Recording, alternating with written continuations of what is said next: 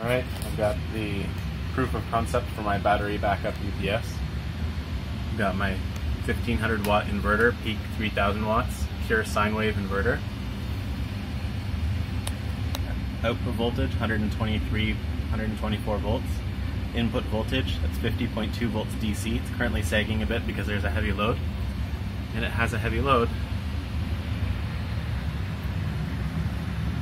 because my furnace is currently plugged into it. The furnace is currently pulling 410 watts.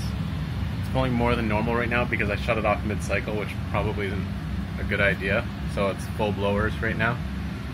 It's the most that it will ever use. Generally when it's calling for heat, it pulls about 310 watts.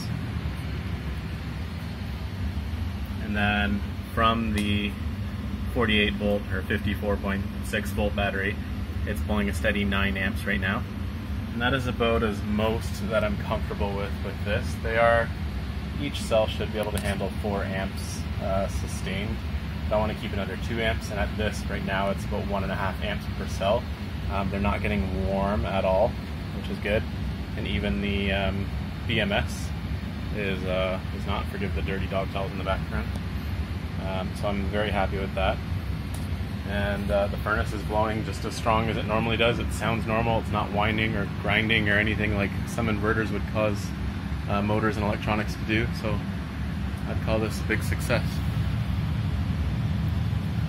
It's upside down.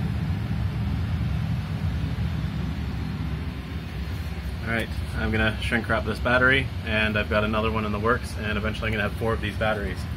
And the idea is that they'll be modular and I'll be able to use them in my e-bike.